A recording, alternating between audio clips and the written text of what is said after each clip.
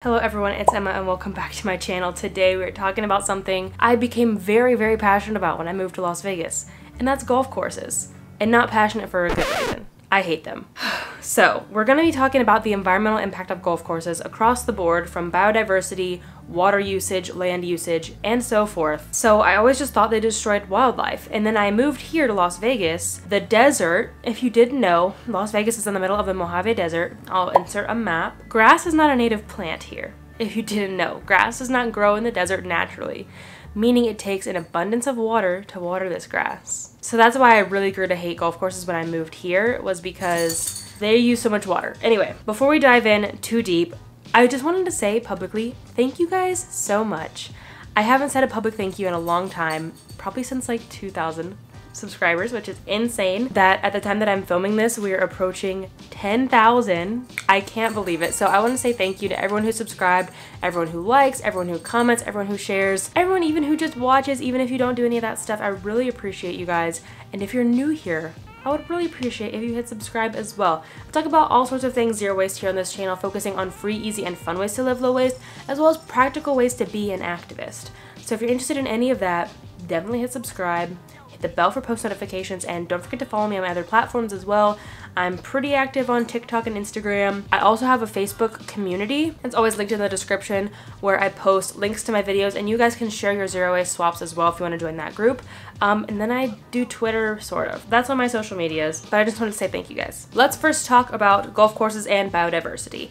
If you're first hearing the term biodiversity, I recommend you check out my full biodiversity mini-series. It'll be linked above and below. This winter/spring, I dove deep into what is biodiversity, how humans are killing biodiversity, and how saving biodiversity is one of the best things we can do collectively for the planet. So go check that out. So the golf courses tie into how humans are destroying biodiversity. Now think of a golf course. Wide open spaces of just grass, maybe a few trees and bushes here and there, but acres and acres of nothing but mowed, watered, and fertilized grass. The average golf course takes up about 150 acres of land, 2/3 of which is maintained grass. First off, it has to be watered. Most golf courses still use water even if they do live in a rain-heavy area. It has to be mowed, which is a lot of gas. And then they also have to be maintained, meaning they don't want to have weeds and they don't want to have pests. So they probably use pesticide and fertilizer on all of this grass as well. So each golf course takes up about 117 football fields just for the grass. So this is nothing but limiting to local biodiversity.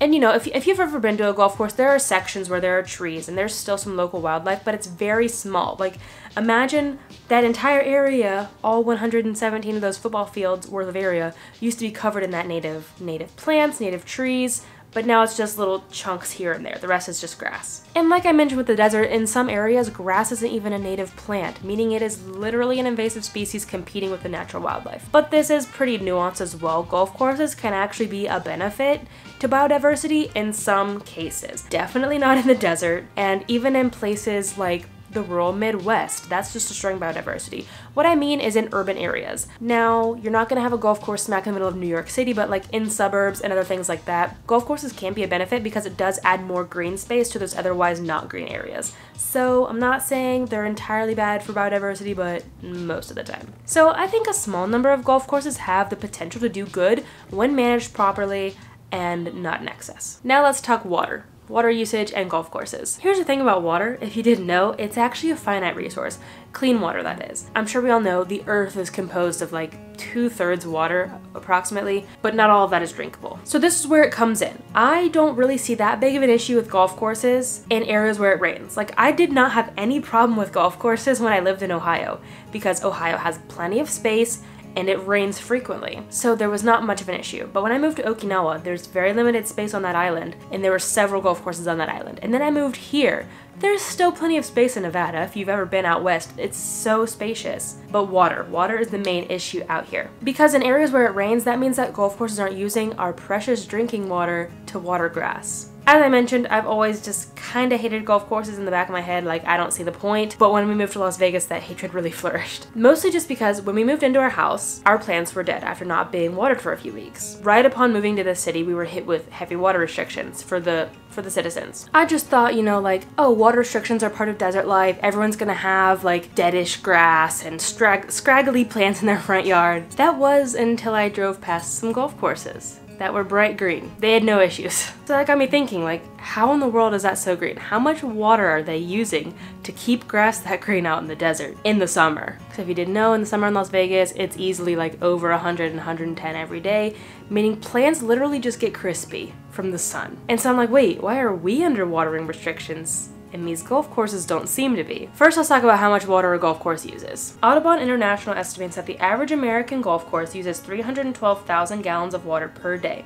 But in desert places, they estimate a golf course can use up to 1 million gallons of water per day. So that being said, each golf course in the Palm Springs area consumes as much water as an American family of 4 uses in 4 years, each day. This is why I hate golf courses, especially in the desert. Now let's dive into Las Vegas. From manually counting, I found approximately 57 golf courses in Las Vegas alone. And Las Vegas sits in Clark County, and this website says that Clark County has 81 golf courses. I don't even understand why. That is way too many. There's no way they're each. I feel like not that many people play golf a day, but I mean, I could be wrong. A lot of people do retire here, I guess. So let's just be generous and say these 81 golf courses use 500,000 gallons of water per day. That would be 40 to 41 million gallons of water per day in Clark County for golf. I was having a good day, now I made myself angry. So why is this a problem? If you're still to this point and you're like, 40 million gallons of water a day just for golf? That's not bad. What's the problem here? Let's dive a little bit deeper into the drought issue that the United States is facing right now. So I'm going to be making a more in-depth video about this, about Lake Mead, how fast it's drying up and what happens when it does dry up. So if you're interested in that, stay tuned, because it does not just affect those living in Las Vegas or the Southwest. It will affect everyone in the United States. But ultimately, we're at like year 22 on this drought. Citizens are under water restrictions. Lake Mead, our sole reservoir, drops about 1,000 Olympic-sized swimming pool every day. So we're in a severe drought right now. Our precious water is likely to run out if we don't take drastic measures. And I don't see cutting out golf as a drastic measure. There are already city cuts on ornamental grass on days we're allowed to water, during hours of the day that we're allowed to water. But I still don't see golf courses getting these cuts. If I'm wrong, please let me know down below. I will be very happy if golf courses are facing cuts, but it doesn't look like it. So what are some solutions to the water crisis, and how can we stop golf courses? Can we cancel golf courses already? I think the easiest solution for golf courses themselves is AstroTurf. This is a little controversial, and I don't think AstroTurf is the best solution for every golf course, but golf courses in the desert, I do think it's the best solution, and here's why. If you've never heard of AstroTurf, it's a plastic-based fake grass, and that's why it's iffy. It is plastic-based. So I don't think it should replace all grass. Like, I'm not gonna put AstroTurf in my front yard, and golf courses in places where it rains, they shouldn't use AstroTurf. But you really do have to pick and choose your battles, and right now the desert, we're facing a huge drought, so I think dealing with a little bit of plastic is preferable than running out of water, personally. So a lot of benefits here. This fake grass, once it's installed, it does not need watered, it does not need mowed, it does not need fertilized, anything. You just let it go. So this will reduce chemicals being leached into our fresh water and gasoline burned with all these lawnmowers. And I can see a lot of people being like, well, that's gotta cost a lot of money. And yeah, it does up front, but let me tell you how quickly it pays itself off. Artificial grass typically costs $5.50 up to $18.75 per square foot for an average price of $12.33 per square foot. With a normal sized golf course ranging from about 4,500 to 6,500 square feet, that puts the average cost of laying turf at just $55,000 to $80,000. Like I said, it is a bit of a hefty upfront cost, but what's the cost of water? Depending on how much water you use for the golf course, an average golf course can spend anywhere from $7,000 to $108,000 per year on water alone. And since we're in the desert, I guarantee that water price is on the high end, so laying AstroTurf will pay itself off in just 1 year, in water alone. That's not even including all the other maintenance for the grass. Another solution is just taxing water usage, kind of like we're facing as citizens.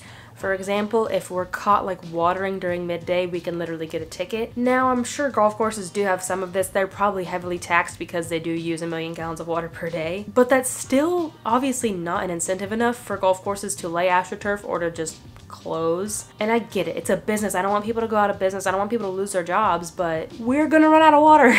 This is an emergency. And I think there should also be a restriction on building new golf courses. There are already 81 in Clark County, 57 in Las Vegas. I don't think we need any more. And of course, as individuals, we can do our part by writing our local governments, telling them, hey, I'm being taxed, I'm being monitored for my water usage. Why aren't the golf courses? They should be. Emailing the golf courses themselves, telling them, look, this is how much money you can save by laying AstroTurf instead of spending money on water, and so forth. And of course, limiting our own water usage as well, just because everyone does need to do their part to keep water usages down out here. And it's everything as simple as like taking 1 minute shorter shower, not going to the car wash every single week, and so forth. So let me know down below what other solutions you think could be implemented for golf courses and individuals down below. Would you like to say hi?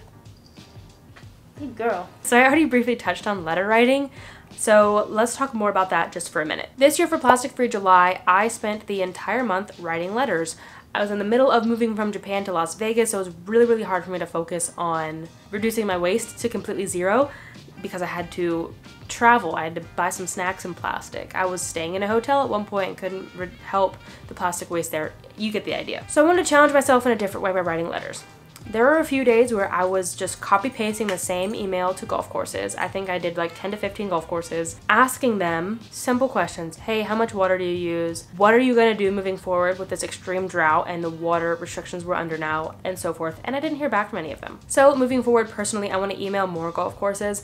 Like I said, still with the same stuff, asking them what they're gonna do, but also pitching that idea of AstroTurf to them and telling them how much money they can save by using turf. So I encourage you to do the same thing, especially if you live out here, Nevada, Southern California, Arizona, New Mexico, please.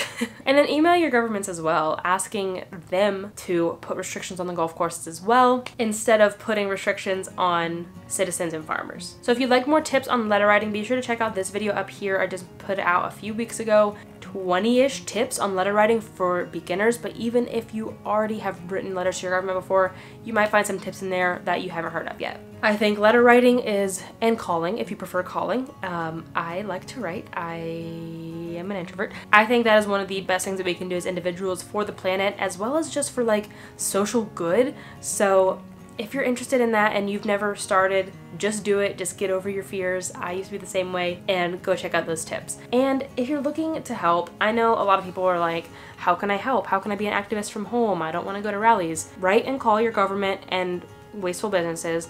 And 2, share videos like this one to educate others. I'm pretty sure that everyone watching this video, we're all on the same page about our love for the planet and our hatred for golf courses, but maybe like our parents aren't, our siblings, our coworkers. So I encourage you to share this video with others to spread the word. Let's cancel golf, okay? But that is all that I have for this video. Thank you so much for watching, especially if you made it all the way to the end. I really appreciate your time. Stay tuned because I have a few more videos planned about talking about the drought in the Southwest and other stuff like that, if you're interested in that. I don't know if it's interesting or sad. Again, thank you so much for your time. I appreciate it. If you're not subscribed yet, don't forget to hit subscribe. If you made it to this point, don't forget to hit like, and let me know other sort of videos you'd like to see down below. But until next time, remember that your small actions have a big impact in the long run. Bye guys.